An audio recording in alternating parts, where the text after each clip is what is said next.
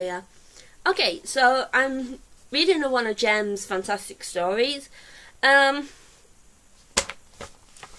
This one is not overly long, but I think I might be able to get through this one altogether, and then the next two I'll do. I might do parts 1 and part 2. They're not as long as what I thought, actually. But this one is called The Mental Nurse. And like I said last night, I think they do continue from each other, but I'm not sure what way they go. But yeah, this one is called The Mental Nurse, and I'll see how far I get in it, and then if I decide to do part 2, I'll do a part 2. Okay.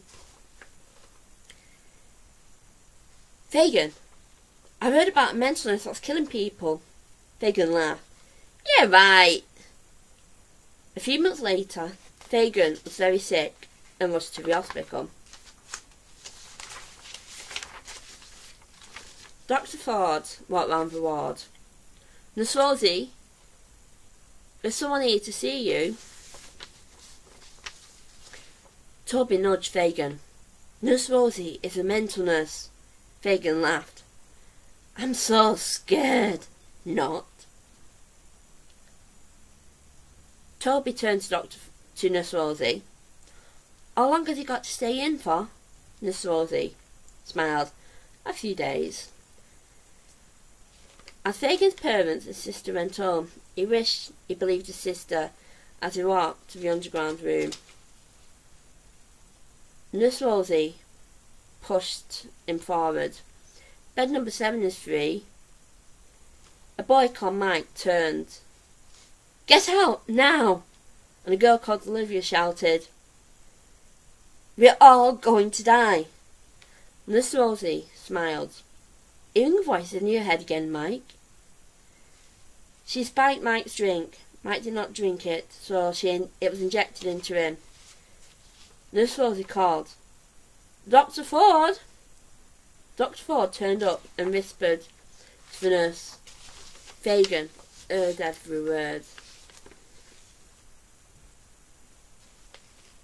I think Dr. Ford is behind the killing of Mike. Soon, the information was passed to everyone in the room. Nurse Rosie shook her head. Chinese whispers. Olivia turned to Fagin. She put a chip in me, and it controls me like a robot.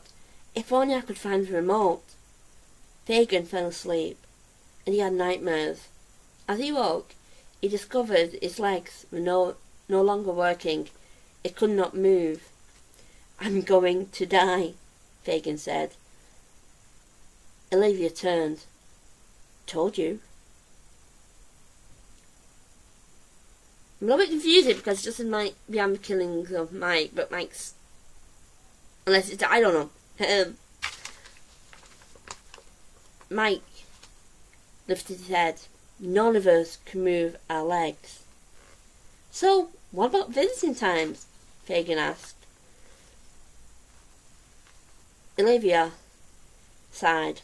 She puts us in a wheelchair and takes us outside to meet our family and friends. Once a year. I've been bed stuck for 12 years.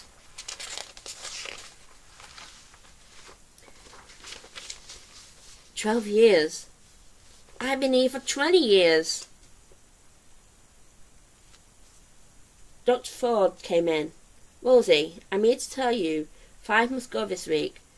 So if it means you, I shall get a pay rise. By the way, where would you like to go for lunch? The next day, Dr. Ford and Rosie went out for lunch. Fagin watched them. Mike, I've got a plan. Olivia frowned. What the hell are you doing? Fagin smiled. I can't move my legs, but that shan't stop me. He used his arms to drag himself around. Mike laughed. He's a genius! Fagin found the remote, but just before he could pick it up, Dr. Ford returned, stepping on it. I need to go shopping, Nurse Rosie said. Please get Mike and Fagin back into bed.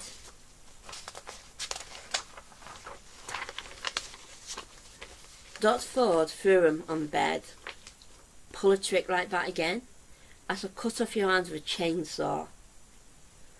You were never smart enough. You will never outsmart me.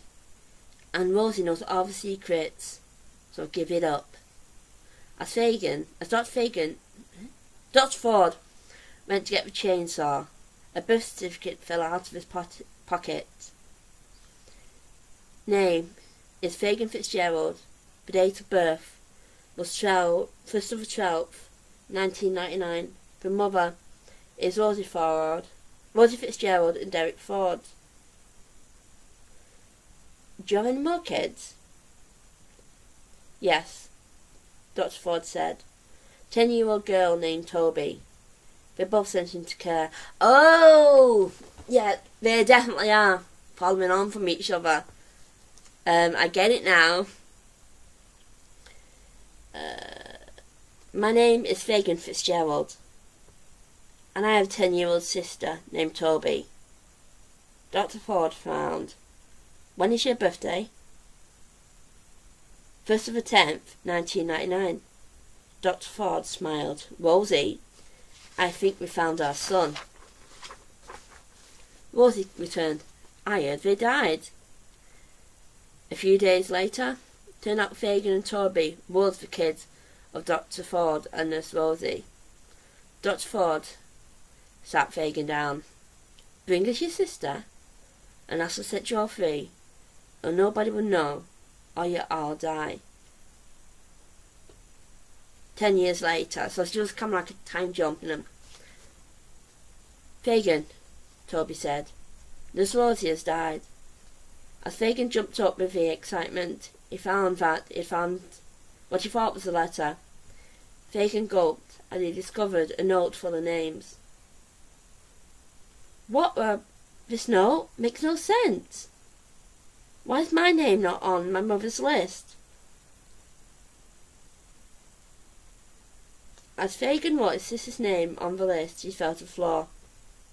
What the? Fagin rang the cops. It just sounds something like a death note, kind of thing.